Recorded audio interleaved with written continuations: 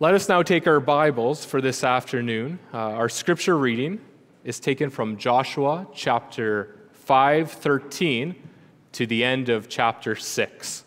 So Joshua chapter 5, starting at verse 13, to the end of chapter 6.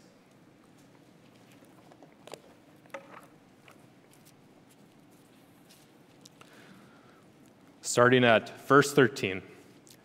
When Joshua was by Jericho, he lifted up his eyes and looked, and behold, a man was standing before him with his drawn sword in his hand. And Joshua went to him and said to him, "Are you for us or for our adversaries?" And he said, "No, but I am the commander of the army of the Lord. Now I have come." And Joshua fell on his face to the earth and worshipped, and said to him, "What does my Lord say to his servant?"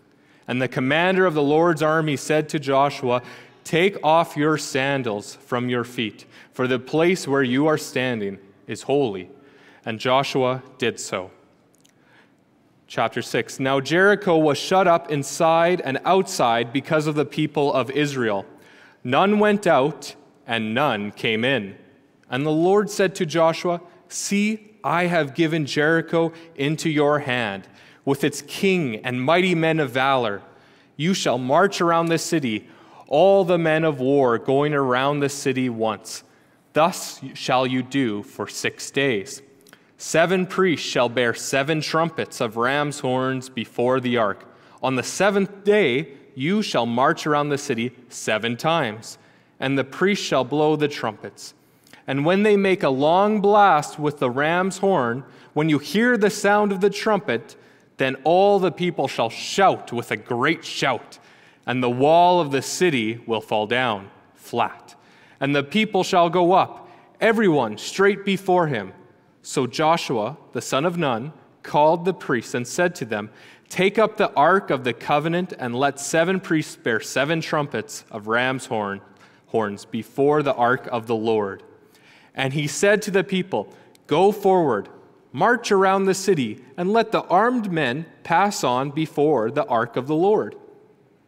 And just as Joshua had commanded the people, the 7 priests bearing the 7 trumpets of ram's horns before the Lord went forward, blowing the trumpets with the ark of the covenant of the Lord following them.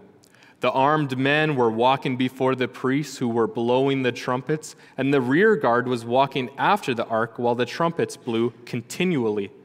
But Joshua commanded the people, "You shall not shout or make your voice heard, neither shall any word go out of your mouth until the day I tell you to shout. Then you shall shout." So he caused the ark of the Lord to circle the city, going about it once. And they came into the camp and spent the night in the camp. Then Joshua rose early in the morning, and the priests took up the ark of the Lord. And the 7 priests, bearing the 7 trumpets of the ram's horns before the ark of the Lord, walked on. And they blew the trumpets continually. And the armed men were walking before them, and the rear guard was walking after the ark of the Lord, while the trumpets blew continually. And the second day they marched around the city once and returned into the camp. So they did for 6 days. On the 7th day they rose early at the dawn of the day and marched around the city in the same manner 7 times. It was only on that day that they marched around the city 7 times. And at the 7th time, when the priests had blown the trumpets, Joshua said to the people, "Shout, for the Lord has given you the city, and the city and all that is within it shall be devoted to the Lord for destruction. Only Rahab the prostitute and all who are with her in her house shall live, because she hid the messengers whom we sent. But you keep yourselves from the things devoted to destructions, lest when you have devoted them, you take any of the devoted things and make the camp of Israel a thing for destruction and bring trouble upon it. But all silver and gold and every vessel of bronze and iron are holy to the Lord. They shall go into the treasury of the Lord." So the people shouted, and the trumpets were blown. As soon as the people heard the sound of the trumpet, the people shouted a great shout, and the wall fell down flat, so that the people went up into the city, every man straight before him, and they captured the city. Then they devoted all in the city to destruction, both men and women, young and old, oxen, sheep, and donkeys, with the edge of the sword. But to the 2 men who had spied out the land, Joshua said, "Go into the prostitute's house and bring out from there the woman and all who belong to her, as you swore to her." So the young men who had been spies went in and brought out Rahab and her father and mother and brothers and all who belonged to her. And they brought all her relatives and put them outside the camp of Israel. When they burned the city with fire and everything in it, only the silver and gold and the vessels of bronze and iron they put into the treasury of the house of the Lord. But Rahab the prostitute and her father's household and all who belonged to her, Joshua saved alive. And she has lived in Israel to this day, because she hid the messengers whom Joshua sent to spy out Jericho. Joshua laid an oath on them at that time, saying, "Cursed before the Lord be the man who rises up and rebuilds the city of Jericho. At the cost of his firstborn shall he lay its foundation, and at the cost of his youngest son shall he set up its gates." So the Lord was with Joshua, and his fame was in all the land. Beloved congregation of our Lord Jesus Christ, when we look to the Old Testament and read or hear about the accounts of historical battles or conquests, we regard them with a lot of interest. There are amazing victories that we see that come upon Israel, and also some justified defeats. When we hear these narratives, we definitely can come away with a sense of awe. Look how God won this amazing victory. Look at that power, that majesty. Often these texts can give us this idea or feeling, but for many of us, it is tempting to think that this is all there is to these accounts. These battles might seem just too distant for us or too irrelevant to have any impact on our day-to-day lives. Yet, this way of thinking is totally incorrect. Really understanding the conquest at Jericho reveals to us our God, the sovereign ruler over all the world, who secures both victory for his own people and destruction for those who remain in rebellion to him. And the victory God secures at Jericho teaches us about how we are secured in the victory of Christ. In today's age, we may not fight with swords or arrows, but make no mistake, we are all in constant battle. And depending on how we are fighting, right now, we may be losing or we may be thriving. So this afternoon, we are going to look at this conflict between Israel and the Canaanites, the people who are living in Jericho. And we will explore this passage under the following theme and points. The Lord shows Israel he is the source of victory at Jericho. By the command of God, through the faith of Israel, for the life of God's people. So point number 1, by the command of God. So as we begin to read in Joshua chapter 6 about Israel's conquest, we may wonder why Israel, the people of God, were going to war and fighting other nations in the first place. Well, to answer that, we need to go back to the land promise that was first given to Moses while Israel was still in captivity.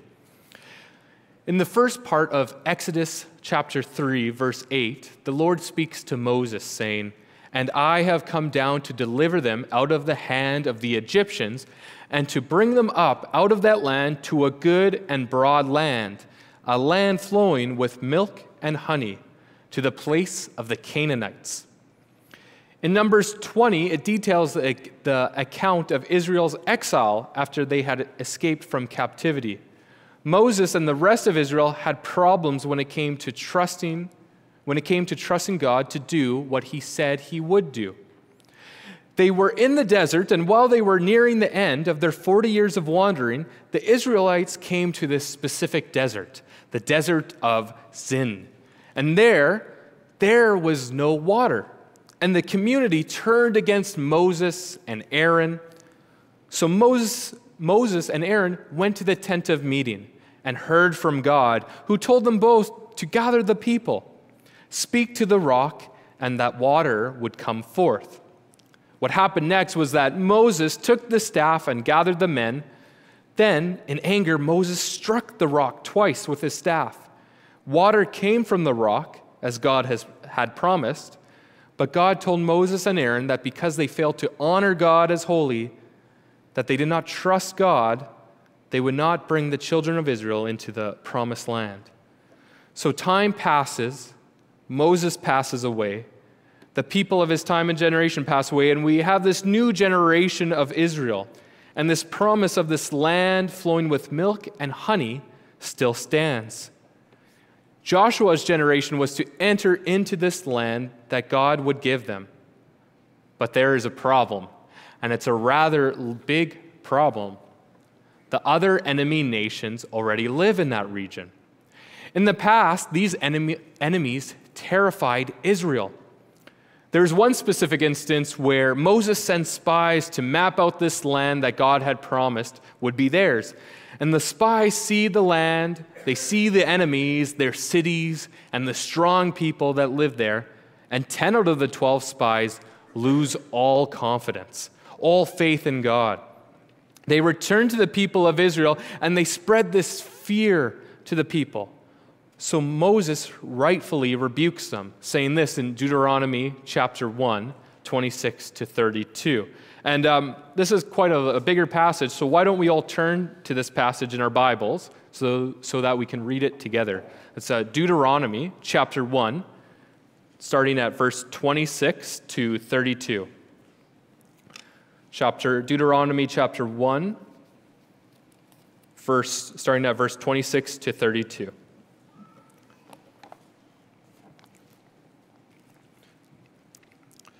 Verse 26, "Yet you would not go up, but rebelled against the command of the Lord your God. And you murmured in your tents and said, 'Because the Lord hated us, he has brought us out of the land of Egypt to give us into the hand of the Amorites, to destroy us. Where are we going up? Our brothers have made our hearts melt, saying, the people are greater and taller than we. The cities are great and fortified up to the heaven. And besides, we have seen the sons of the Anakim there.' Then I said to you, do not be in dread or afraid of them. The Lord your God, who goes before you, will himself fight for you, just as he did for you in Egypt before your eyes, and in the wilderness, where you have seen how the Lord your God carried you, as a man carries his son, all the way that you went until you came to this place. Yet, in spite of this word, you did not believe the Lord your God."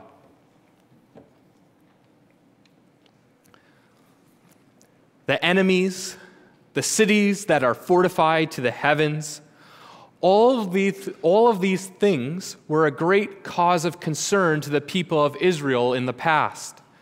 So as Joshua is leading this new generation of people, Joshua would have known about the enemies he is about to face.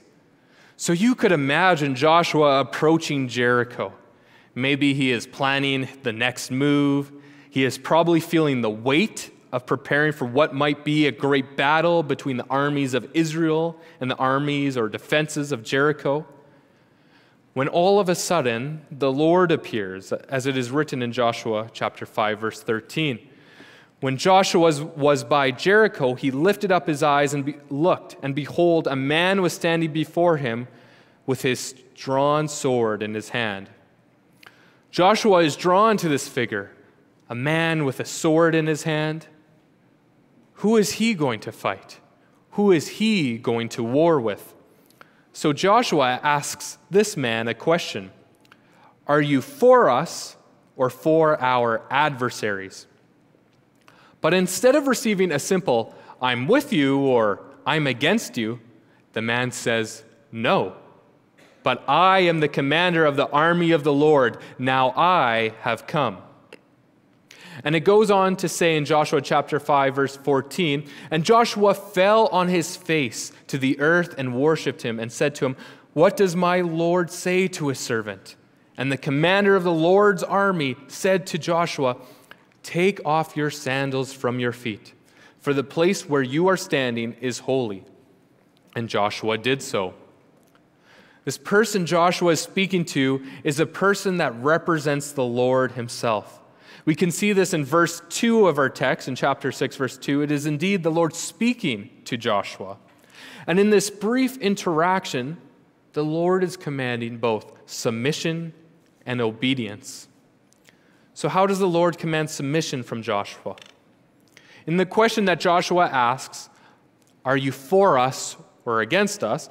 what is happening behind that question is that Joshua is making himself, or the people of Israel, the center. Right? We are the center of the world, and you're either with us or against us. So what does the Lord choose? Neither, because God, our Lord, is the center of the universe, not man, which is the constant temptation that we all face every day, not to make ourselves the center of the universe. So the Lord rejects man as the center and responds, "No, but I am the commander of the army of the Lord. Now I have come." Joshua responds in the only rational way a person can respond when confronted with their God, by dropping on their face and worshiping. So immediately we see submission. Next, Joshua is worshiping and asks, "What does my Lord say to his servant?" So the Lord tells Joshua to remove his sandals, for the place where they were standing was holy. And Joshua does just that. He shows obedience. And this image of Joshua taking off his sandals and being instructed by the Lord has a strong similarity to Moses, who is confronted by the Lord as he speaks through a burning bush in Exodus chapter 3, verse 5.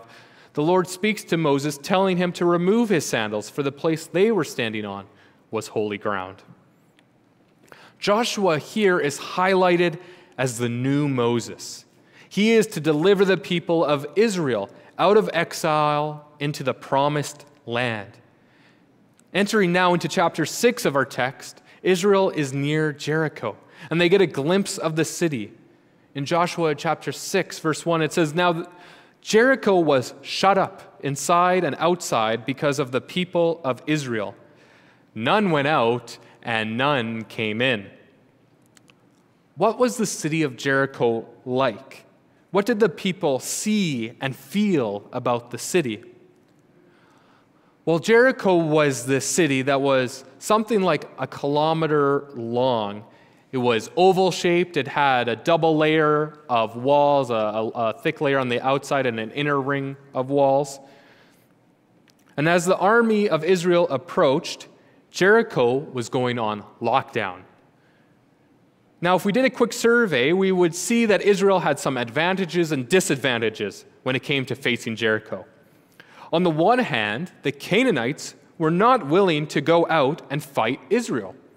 In chapter 5, we discover that many of the enemy nations had heard about the miracle where Israel, with Joshua, was able to walk across the Jordan River. They heard about this miracle, and it says in Joshua chapter 5, verse 1, that their hearts were melted, which basically means that they were very afraid. On the other hand, there were things that made this assault on Jericho very challenging for Israel. The city was great. It had very large walls. Military options were somewhat weak. We have no reports that Israel had great siege weapons. And lastly, Israel was a nation in exile. They would traditionally flee nations, not attack them. Therefore, they did not necessarily have a great military aptitude. Therefore, it is somewhat surprising that the Lord just plainly tells Joshua in chapter 6, verse 2, "See, I have given Jericho into your hand with its king and mighty men of valor." Before any battle has been fought, the Lord declares victory. And then he gives Joshua a plan. Often when we think of people having courage, we can think merely in terms of the biological. Either some people have courage or they don't. Either some of us are naturally fighters or some of us naturally want to flee. And I'm sure there's some psychological, some biological truth behind that. But in faith, we are to trust God over man. In Numbers 14, verse 9, Joshua tells the people, "Only do not rebel against the Lord, and do not fear the people of the land, for they are bread for us. Their protection is removed from them, and the Lord is with us. Do not fear them." To fear man when God has given a command not to, is rebellion. It is trusting in another power greater than God. That's what Israel did when they faced their enemies for the first time under Moses' leadership. But we all can have this attitude where we profess that our God is on his throne, yet when we constantly fear for the future or we fear the opinions of man, what we are doing is we are placing those fears over our God. We are not trusting that he is greater than those things which we fear. God has the power to wipe out every enemy that stands in his way. He has the power not only to destroy the body, but also the soul. In this world, we will face hardship. But as Jesus says in John chapter 16, "Take heart, for I have overcome the world." Point number 2, through the faith of Israel.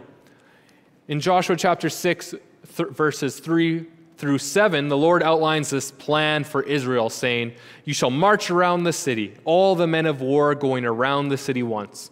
Thus shall you do for 6 days. 7 priests shall bear 7 trumpets of ram's horns before the ark. On the 7th day you shall march around the city 7 times, and the priests shall blow the trumpets. And when they make a long blast with the ram's horn, when you hear the sound of the trumpet, then all of the people shall shout with a great shout, and the wall of the city will fall down flat. And the people shall go up, everyone straight before him." So Joshua the son of Nun called to the priests and said to him, "Take up the ark of the covenant, and let 7 priests bear 7 trumpets of ram's horns before the ark of the Lord." And he said to the people, "Go forward, march around the city, and let the armed men pass on before the ark of the Lord."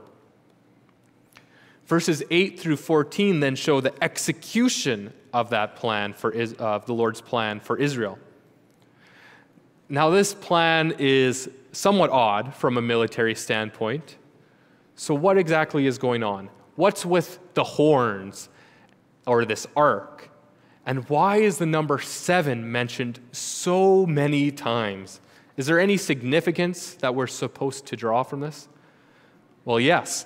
When it comes to the horns, besides maybe being used as a tactic to scare the defenders within the wall, horns were traditionally used by Israel for celebration or a special feast or ceremony. When horns usually were blasted to Israel, it was a sign that God was with his people, and it was a time of rejoicing. What we might wonder about next is the ark. In Joshua's time, the ark was used to reveal God's presence with Israel on earth.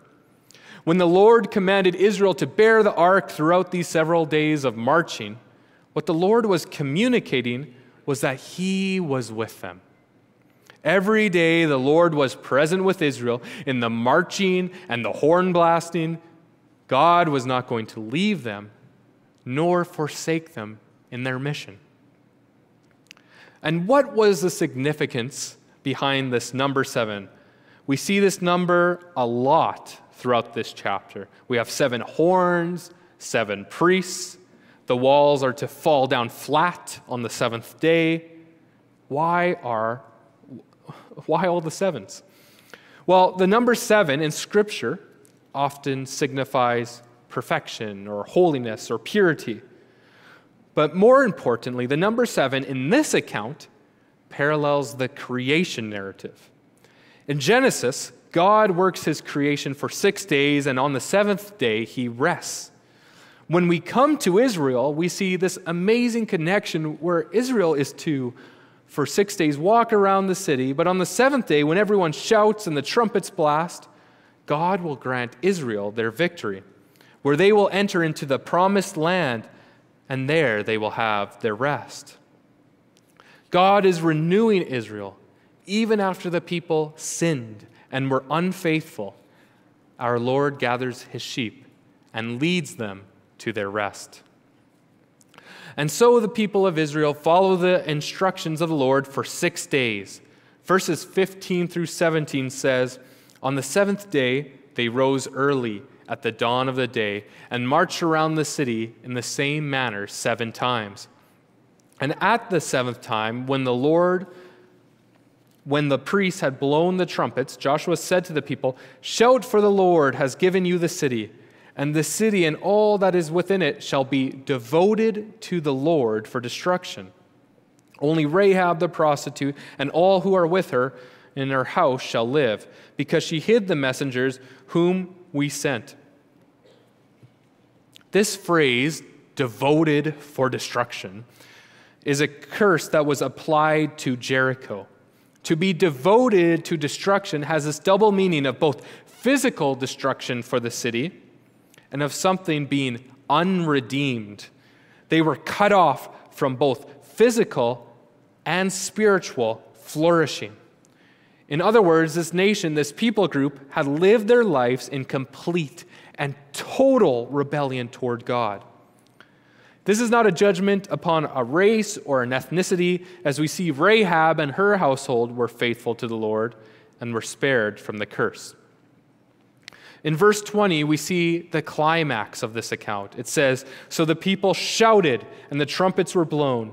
As soon as the people heard the sound of the trumpet, the people shouted a great shout, and the wall fell down flat, so that the people went up into the city, every man straight before him, and they captured the city." People began shouting, a great shout outside the walls of Jericho. For the past several days, Israel, in faith, had been doing what the Lord had commanded. Israel obeyed in faith, and God fulfilled his promise to his people, causing the walls of Jericho to fall down flat. Hebrews 11:30-31 says, "By faith the walls of Jericho fell down after they had been encircled for 7 days. By faith Rahab the prostitute did not perish with those who were disobedient, because she had given a friendly welcome to the spies." By faith, through their faith, God caused the walls of Jericho to fall down.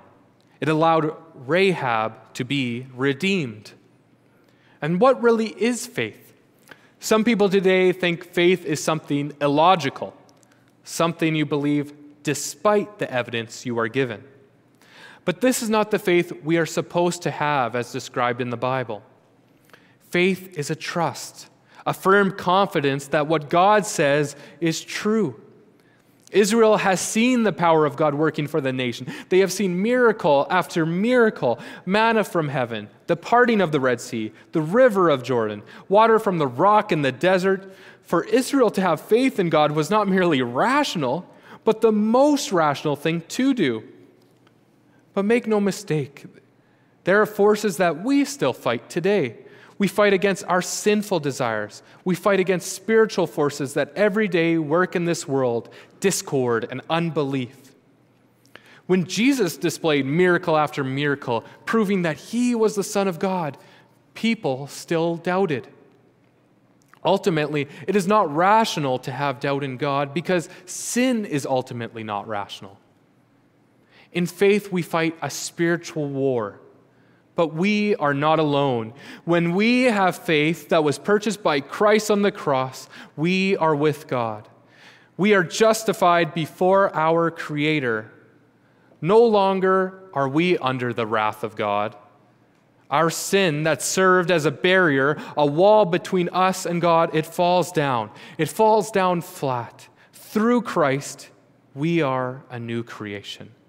We are loved, and we will all enter one day into the kingdom to be with our Lord.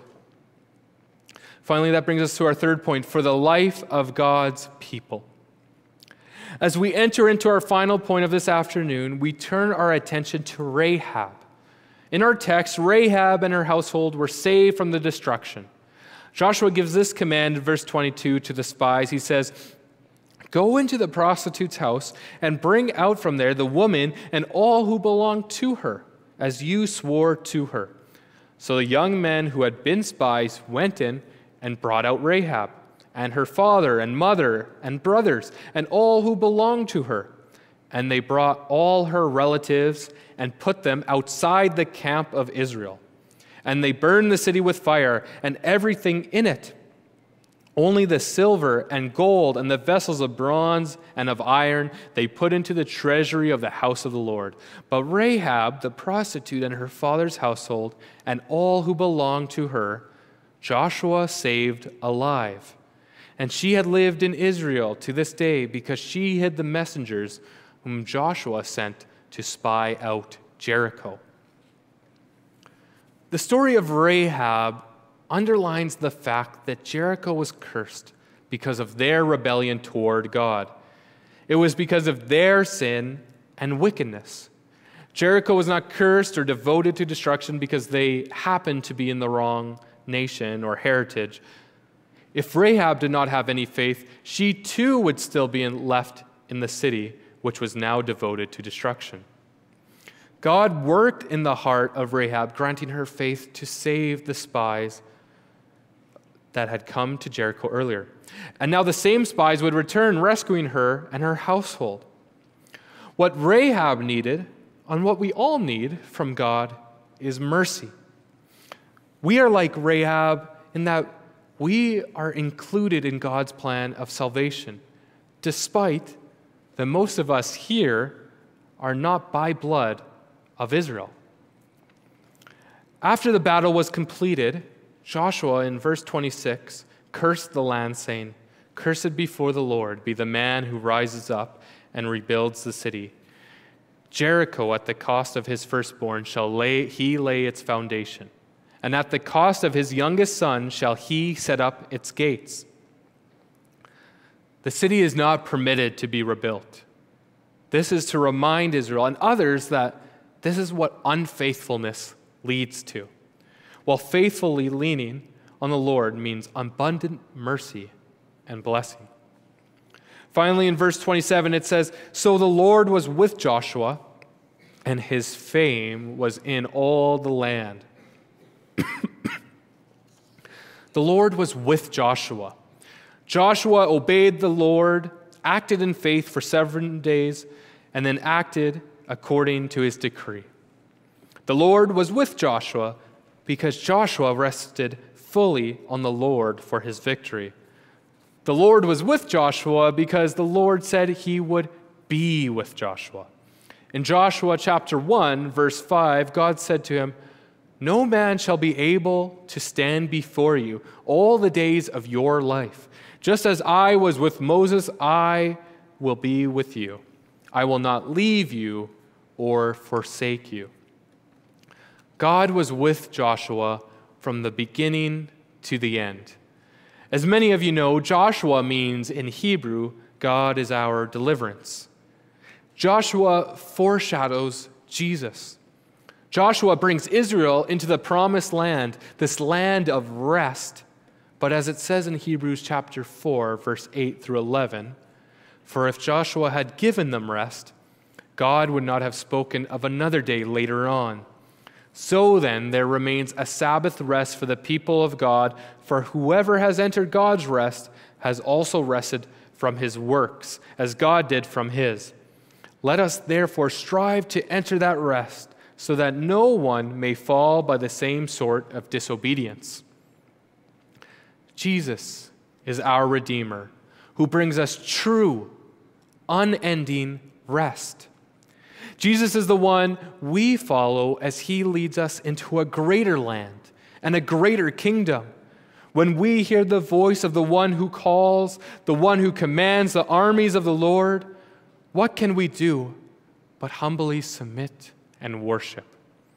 That's why the good news, the amazing news of the gospel is that we can have hope. We can have life.